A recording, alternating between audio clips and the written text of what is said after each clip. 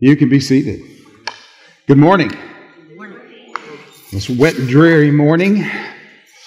It is wet and dreary out there, isn't it?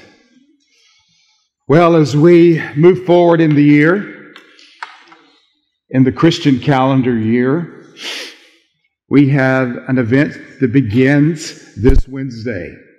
This Wednesday is Ash Wednesday, followed by 40 days of fasting and prayer. And all the saints said what? Amen. I thought you were going to say, oh my. That's what I'm saying, oh my, not already. Ash Wednesday. It begins on Valentine's Day on top of that. The Lord's really putting us to the test this year, isn't He? But we do begin, and I'm praying that you are asking God what He wants you to give up this 40 days of fasting and prayer. It'll be different for all of us. But if you'll ask God, He'll point it out to you real quickly. You probably already know, just stopping to think about it. And so we will launch off our 40 days this Wednesday night with Ash Wednesday, with the imposition of ashes upon our foreheads. And there we will launch our journey toward Easter. Well, as I began to think about that, I began to think about also, today is Super Bowl Sunday. Oh, yeah. Although the Dallas Cowboys are not there, unfortunately. Y'all didn't pray hard enough for them. But the Chiefs are there and the 49ers are there. And I know which team I would like to win. But I'm on Facebook and on camera, so I'm going to keep my mouth shut. But you know who your team is if you're going to be watching. But I began to stop and contemplate and think about Ash Wednesday coming up, and instantly my stomach is wanting some kind of juicy morsel to eat. And I began to dream up all the best kind of snacks I could have as I sat around watching the Super Bowl. Are you like that? You're probably not. I'm a foodie. Obviously, you can tell by my figure I'm a foodie. I try to avoid it at all costs, but it keeps sneaking up on me. You know, as we stop and think about the juicy morsels of foods that we like to eat, the things we enjoy, there is one juicy morsel spiritually that we are forbidden to partake of. It is called gossip. Gossip is a juicy morsel. You know, we all like to hear, I don't know, what is it about us that likes to hear a little dirt on somebody every now and then? And you know, if we're not real careful, we'll even do it among our family members. You know, our extended family primarily. We'll talk about it a little bit. We have to be so careful. You've heard about the day that there was a group of people lined up and they were asked the question, what is your greatest temptation in life? And one guy said, well, mine is I have to be careful about not looking at pornography. Another guy said, I have to be so careful about not overeating. The third guy was a priest, and they said, what is your greatest temptation? And he said, gossip. So we all have things we battle with, isn't that right? In Leviticus, in our reading today, interesting reading, is talking about something that doesn't seem to be attached to what I'm talking about today, but oh, you're going to find out that it is. In Leviticus chapter 13, verses 1 and 2, the Lord spoke to Moses and Aaron, and He spoke to them because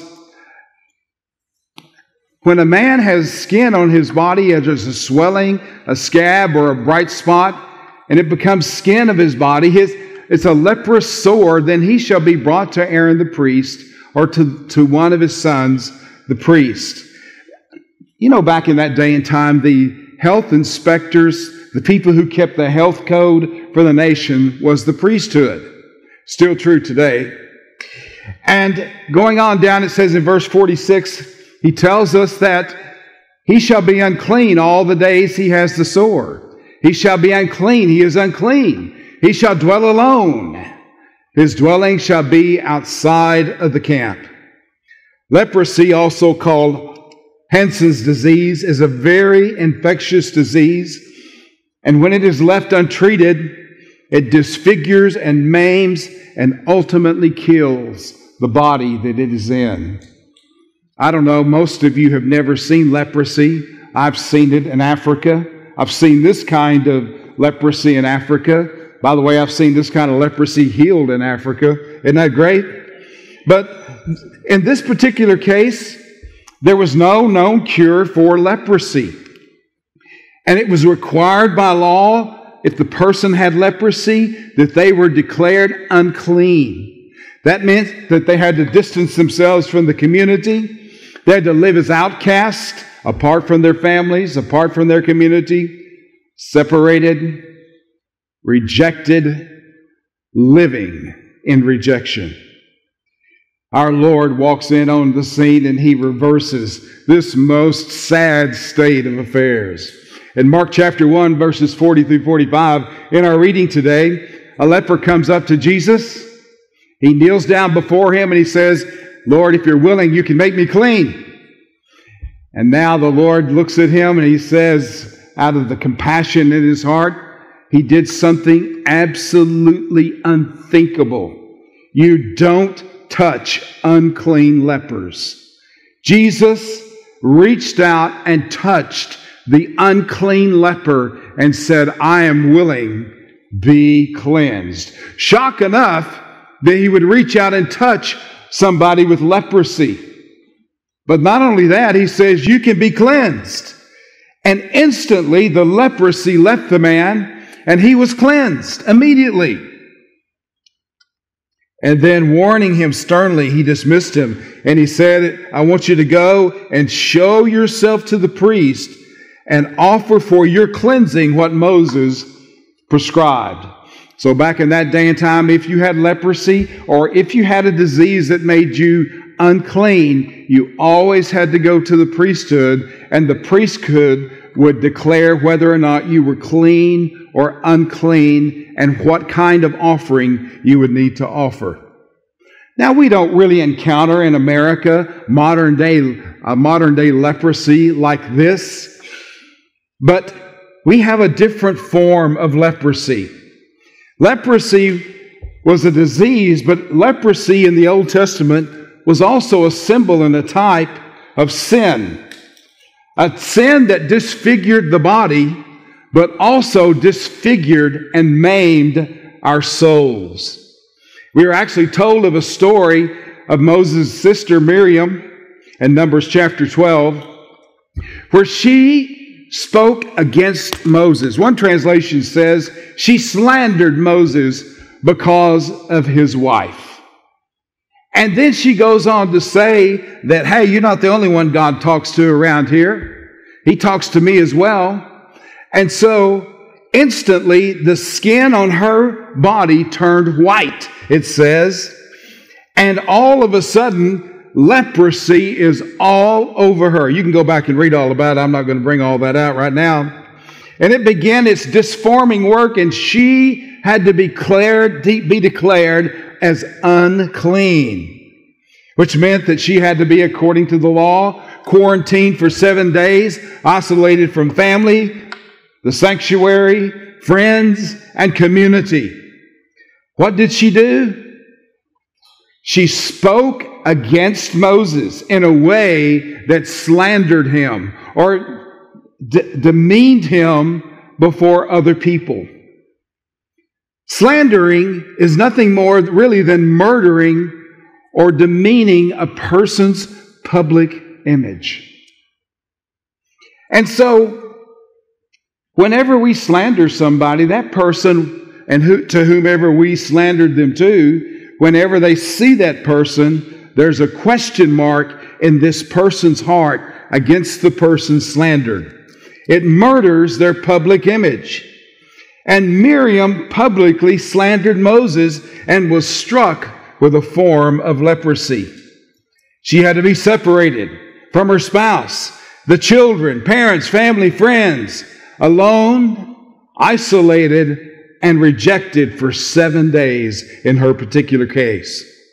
And then she had to be restored and cleansed in the normal way of restoring a leper by the sacrament of reconciliation with the priesthood.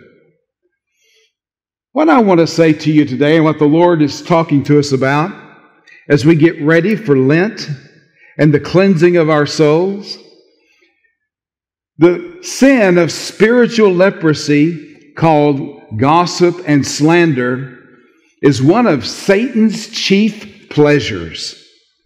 But his chief pleasures are actually extremely poisonous to us.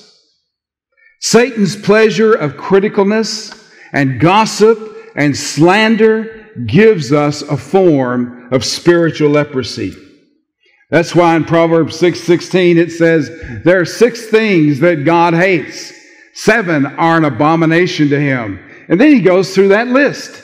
A proud look, a lying tongue, hands that shed innocent blood, a heart that devises wicked plans, feet that are swift in running to evil. I can understand all that.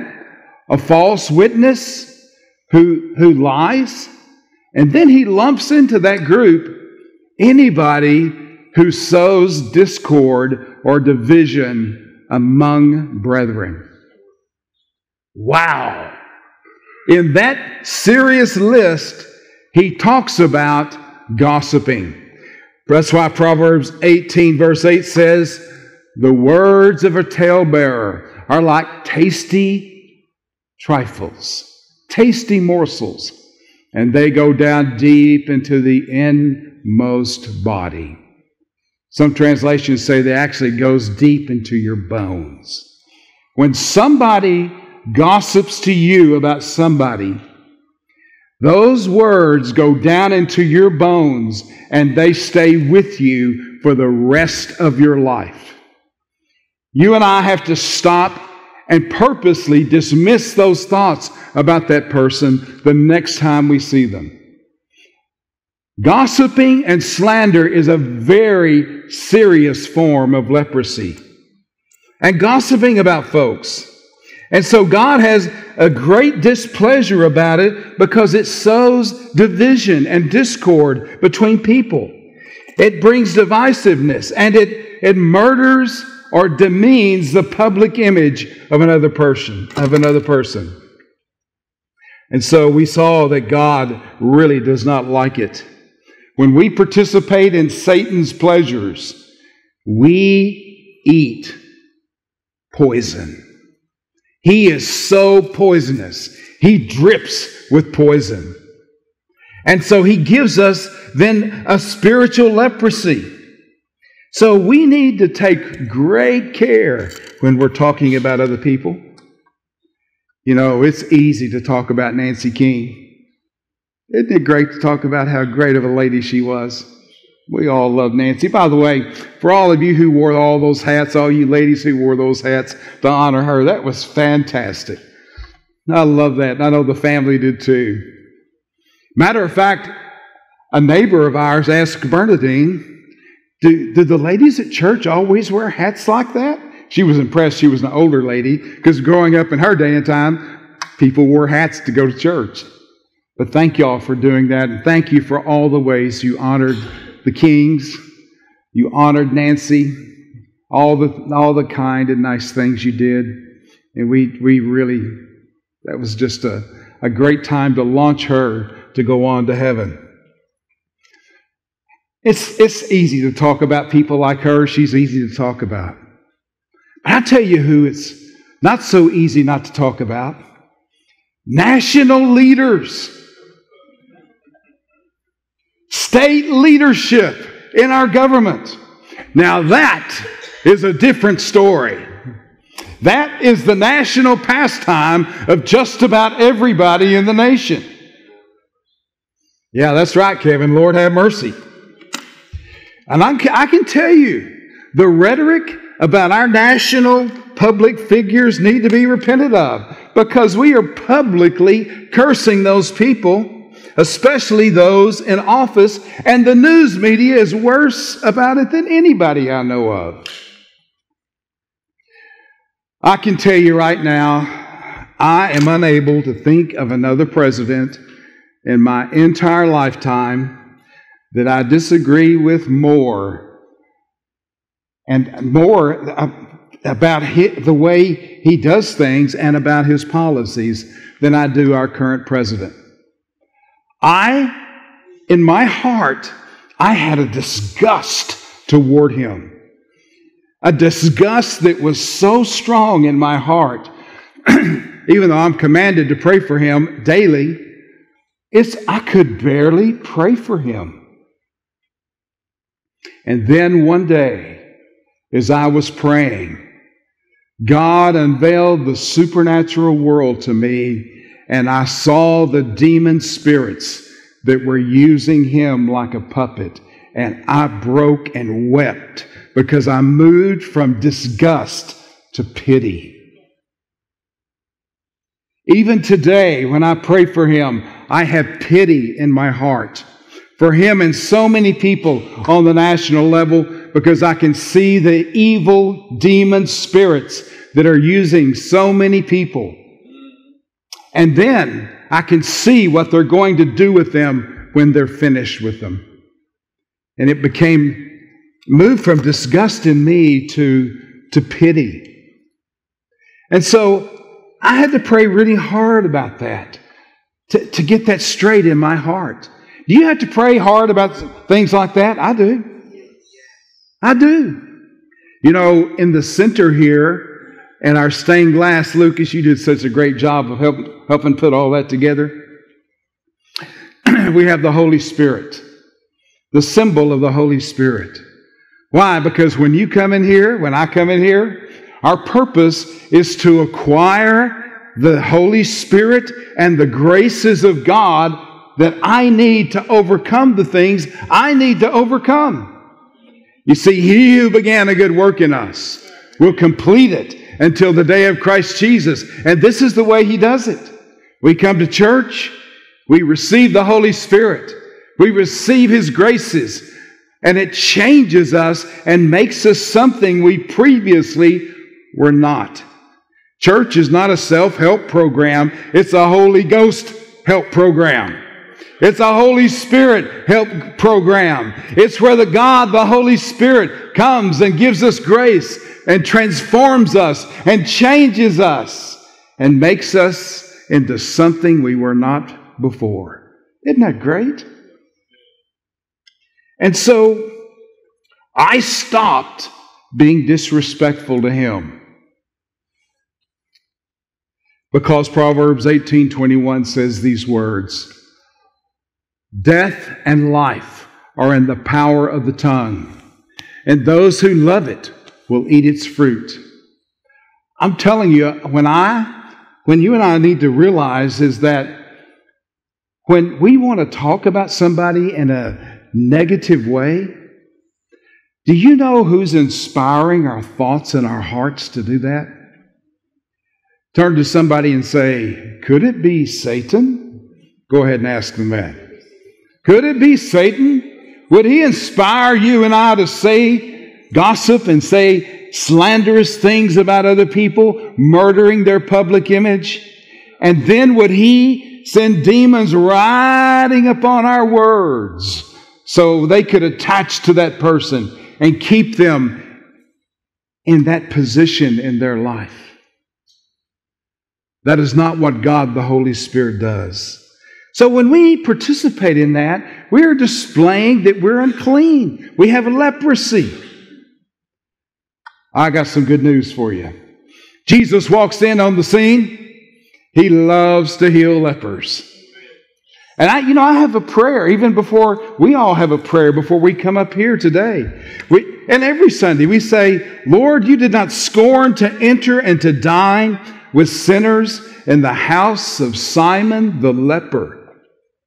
Scorn not to enter into the house of my humble soul, although I too am a sinner and a leper. Not only that, but Jesus said in Matthew 10:8, as you're going out, I want you to heal the sick and I want you to cleanse the lepers.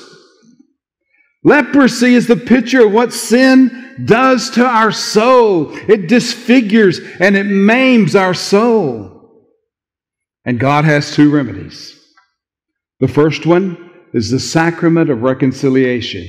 Just like Jesus sent the leper to the priest to be reconciled and to be declared clean, God still does that. I know some of you don't really believe that. Oh, I'm not going to confess my sins before another man. That just lets me know you've never been to reconciliation before. Because these are the first things you say when you walk in. Father, forgive me, for I have sinned. And the first thing I say back to you is there is nobody who can forgive sins except God. Your confession of sin is for me to observe your repentance and your broken heart about it, and to declare the good news of the kingdom of God. You are cleansed in the name of the Lord Jesus Christ. Be whole and be healed. And that's it. And some people don't come in because they're ashamed. They live under the cloud of a demon of shame, as if I hadn't heard it 1,000 times before. By the way, in case you're wondering, we all struggle with the same stuff. You're not special. You're not unique. You're not more unique than anybody else. You're not worse than anybody else. You're not better than anybody else. In so many ways, even though you're unique and special, you're just like everybody else. Besides all that, I've heard it so much, I can't even remember what half the things people tell me. It's just a blur to me anymore. The sacrament of reconciliation. You know, that requires humility. Bernie and I were talking about humility this morning. She's talking about the book, The Ladder of Divine Ascent. Chapter 25 is, and the longest chapter in the book, is about humility. Now, most of you are not no good, rotten down, good for nothing, dirty, rotten sinners. But I'll bet you everybody in this room struggles with being humble. Do you struggle with being humble? I struggle with being humble. I mean, I do pretty good when I come up here. I got to show off in front of you. But ask my wife, does he struggle with being humble? And she will, in humility, say, no, he doesn't do that. She just joined the Liars Club. No, I'm kidding. I'm just saying we all struggle with being humble. You know, what is it to be humble? Does it mean that I'm shamefaced, walking around feeling terrible about myself? No. To be humble is to be reined in. If you ever get a chance to watch Billy and Rosemary ride in a cutting horse competition, it's fascinating to watch. But those horses have got to learn to be directed by the reins. Until they stand before a cow, then the rider has to let their hand down on the wethers of the horse and not rein that horse anymore, and let that horse cut that cow out of the herd.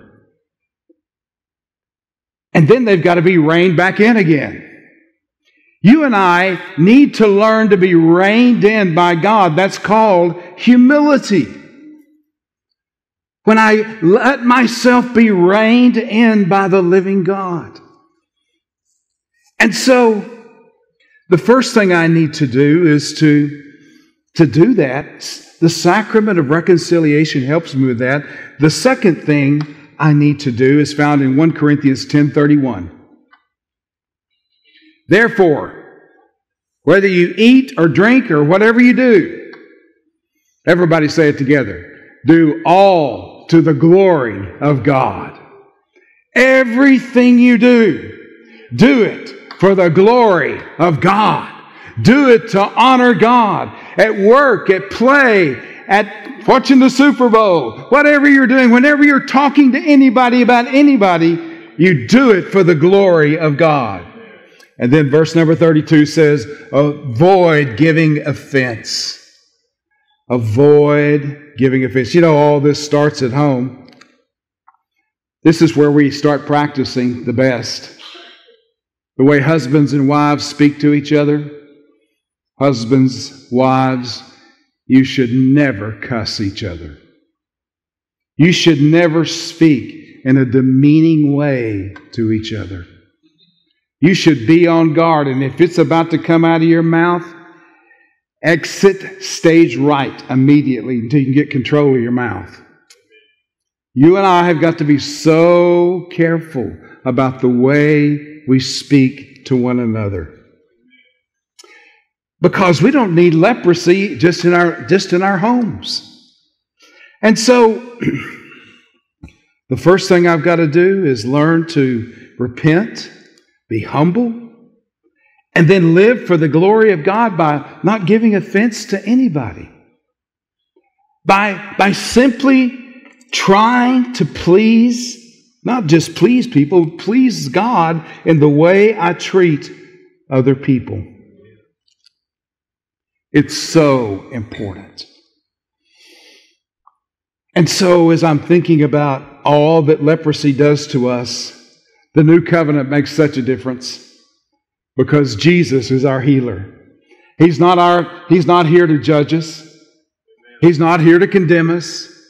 There is a day He will be the judge, but right now He is the healer. He is the Lord our healer. And if you have trouble at times about things you say about other people, if you struggle with that, the Lord is so glad to walk in and to heal you. So, I've discovered something. Whenever there is real love between people, there is real respect.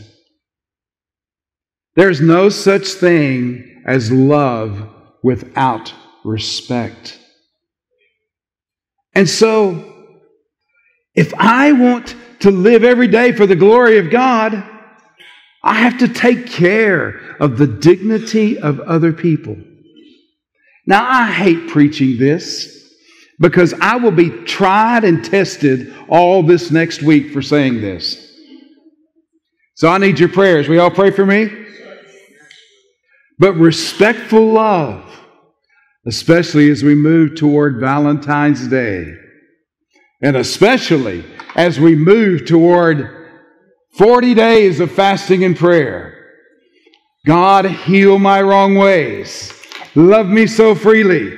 And keep a healing balm of your grace and the Holy Spirit upon my tongue. So when I speak about other people, even if I strongly disagree, I can always compliment and bring the grace of God to them. By the way, can I give you just one little tidbit before I quit? Yes. 3 people. The rest of you are ready for me to quit. If you disagree with somebody, let me help you say this to them in a kind and respectful way. And here it is. You ready? Well, that's one way of looking at it. Would you consider looking at it another way? And stop and look at them. And wait. If they're not willing, they'll let you know. And then just keep it to yourself. Otherwise, learn to live and discourse with each other in a respectful way and avoid the poisonous morsels of gossip and slander. Lord Jesus, heal us, we pray. Bring healing to our bodies. Bring healing to the way we talk about other people. Lord, help us by the grace of the Holy Spirit and the healing power of the Eucharist bread and wine. Lord, would you heal us in such a way that we speak and take care of the dignity of other people. Lord, bring your kingdom upon our tongues, we pray, so that the will of God gets done. And Lord, we ask you to heal us of all spiritual leprosy in the name of the Father, the Son, and the Holy Spirit. Amen.